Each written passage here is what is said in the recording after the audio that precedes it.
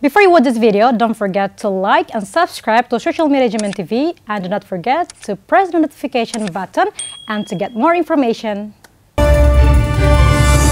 Welcome back to ASEAN News, everyone, and here is the latest news. Cambodia detects first case of COVID-19 Omicron variant. The Ministry of Health says Cambodia's residents expressed their worries after the country detected their first case of the Omicron variant of the coronavirus in a local woman who had traveled from Ghana. The ministry says in a statement issues the 23-year-old woman had returned from Ghana via Dubai and Bangkok. The woman, who was 15 weeks pregnant, had been admitted to hospital for treatment. The WHO says the Omicron variant, first detected in South Africa and Hong Kong last month, has now been reported by over 70 countries and is probably present in most worldwide, but should not be dismissed as mild. The Southeast Asian nation reopened its borders last month to vaccinated tourists after achieving one of Asia's highest COVID-19 vaccination rates, with more than 88% of its 60 million people now inoculated.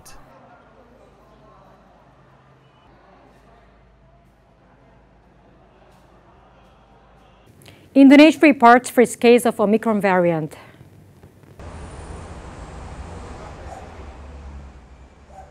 The country's health minister, Budi Gunadi Sadikin, says Indonesia has identified its first case of the Omicron coronavirus variant. The variant was detected on evening in an employee at the Wisma Atlet Kemayoran Athletes Village, which is now serving as a hospital in Jakarta, who had no history of overseas travel.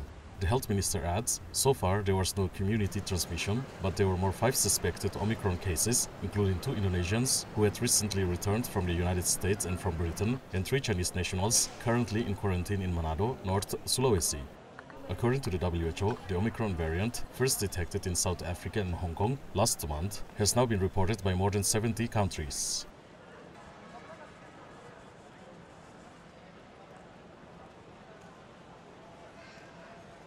Eyewitness says car stuck on flooded road in Malaysia caused by heavy rain. Eyewitness Ashraf Nur Azam, resident from the district of Shah Alam, filmed a clip showing cars trapped in a flooded road. Officials says thousands of people in Malaysia have been displaced by flash floods following non-stop rainfall. The state's chief minister, Amiruddin Shari, in a statement says, in Selangor, the country's wealthy state surrounding capital Kuala Lumpur, more than 3,000 people were evacuated to temporary relief shelters. Amiruddin adds, rainfall in the state had been more than double the previously highest recorded level, and flood levels had reached 4.5 meters in affected areas, without saying the previous record had been set. The Meteorological Department warns the heavy rain in Selangor and several states will continue. Myanmar civilians trained to battle military in eastern jungle.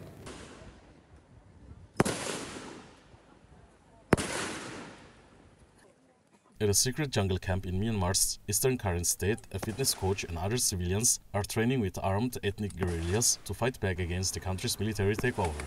Huddled under makeshift tents in remote hills near the Thailand border, these new recruits learn how to load rifles and set detonators from homemade bombs as they prepare to battle the army behind the February 1st coup. A spokesperson for Myanmar's military government did not respond to a request for comment about the group and other civil defense forces around the country. Some recruit says they took up arms because mass demonstration in the wake of coup failed to deter the new rulers, who waged a violent crackdown on protests. Tattooed across his back were the words "Freedom to Lead" and the face of Myanmar's ousted civilian leader Aung San Suu Kyi, detained group during the coup and convicted this month of incitement and breaching coronavirus restrictions. Training the civilians in the Karen National Union, one of the country's largest ethnic armed groups, who expressed solidarity with the protesters and allowed thousands to seek shelters in their territories. One training organizer, a former student activist, says there were more than 100 young civilians in his group training to fight, with new recruits arriving regularly.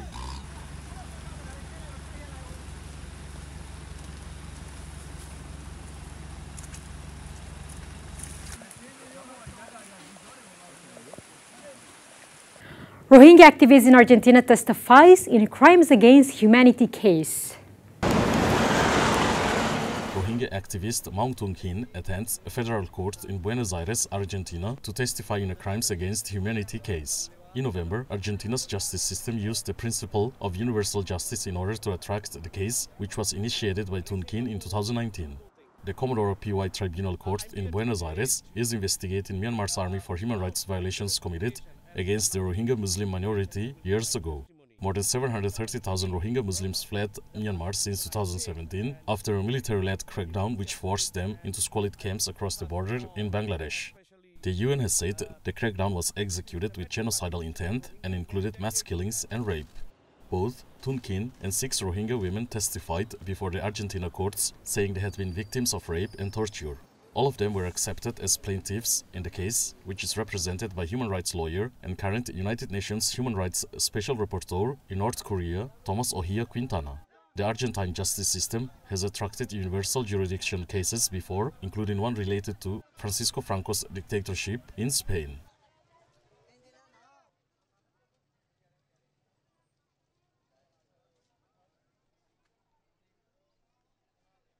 Filipinos evacuated from home due to strong typhoon. Tens of thousands of people evacuate from coastal areas of the central and southern Philippines ahead of a strong typhoon.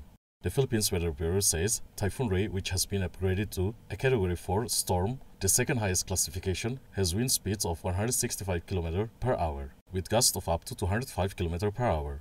Residents from Cagayan de Oro City in the southern Philippines are evacuated by the Philippine Coastal Guard after incessant rains brought by Ray flooded the communities. On Mokabok Island in Bohol Province, residents are evacuated early in preparation of the typhoon's possible landfall later in the day. The Philippines, an archipelago of more than 7,600 islands, sees around 20 tropical storms annually, which can cause floods and landslides. Authorities rescue trapped Filipinos from severe typhoon flood. Authorities says Typhoon Ray, one of strongest tropical storms to hit the Philippines this year after slamming into the southern and central parts of the Southeast Asian country, with 1 death reported so far. Ray, which at one point intensified into a Category 5 storm, the highest classification, toppled power and communication lines, damaged homes and displaced hundreds of thousands of people as it barreled through the western portion of Visayas and mainland Palawan. Footage shared by the Philippine Coast Guard shows residents in Cagayan de Oro City in the southern Philippines being evacuated using makeshift floaters from their homes after heavy rains caused by the typhoon flooded low-lying areas. According to Tropical Storm Risk, Ray, which saw winds of up to 195 km per hour before hitting land, has been downgraded to a Category 3 storm.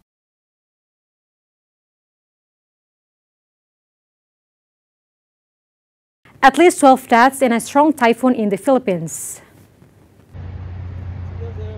The death toll from a typhoon that slammed into the Philippines rose to 12, and its president feared it could climb up further as authorities assess the devastation caused by one of the strongest tropical storms to hit the country this year. A video posted on social media shows destruction caused by the typhoon in Cebu City, where strong winds have uprooted trees and severely damaged buildings and other structures. Most of the reported deaths were due to fallen trees and drowning.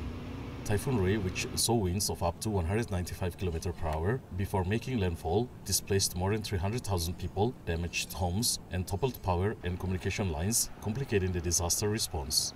Ray at one point intensified into a Category 5 storm, the highest classification. The country sees on average 20 typhoons a year. The typhoon, the 15th to strike the archipelago this year, saw dozens of flight cancels and paralyzed operations at several ports, leaving about 4,000 people stranded.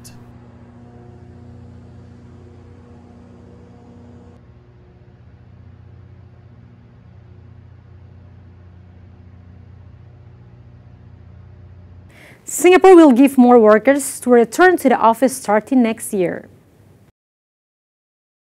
Authorities says Singapore will allow to 50% of workers currently working from home to return to their offices from January 1st. Cases, while 2 are local cases. All the local cases were working at the airport. To date, work from home has been the default arrangement. We recognize that this arrangement is not ideal and not sustainable in the long run, as face-to-face interaction is important for team dynamics, as well as other operational considerations. GAM says the city-state has detected 16 Omicron cases so far, 14 were imported cases and 2 were local cases. Singapore, which has vaccinated 96% of its eligible population, reported 339 new coronavirus cases, the fewest since early September.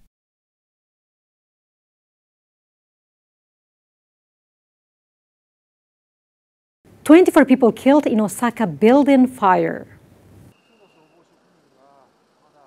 According to local police, at least 24 people were killed after a fire broke out in a building in Japanese city of Osaka. The fire erupted at around 10:20 in a medical clinic on the 4th floor of the 8th-story building located near the JR Osaka station. The clinic provides psychosomatic and psychiatric treatments. According to police and fire departments, the victims suffered from carbon monoxide poisoning rather than burns. I heard the fire started from the elevator entrance and then crawled into the building, which left the people inside nowhere to escape. Because of the long and narrow space in that room, people might be forced to run backwards to somewhere deeper inside, and the ventilation in there should be bad.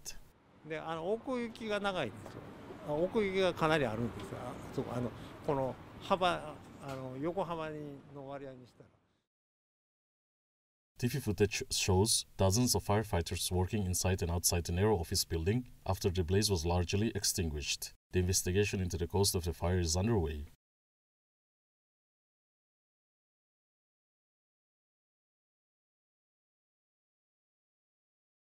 And that's the wrap up. Stay safe, stay healthy, and have a happy holiday.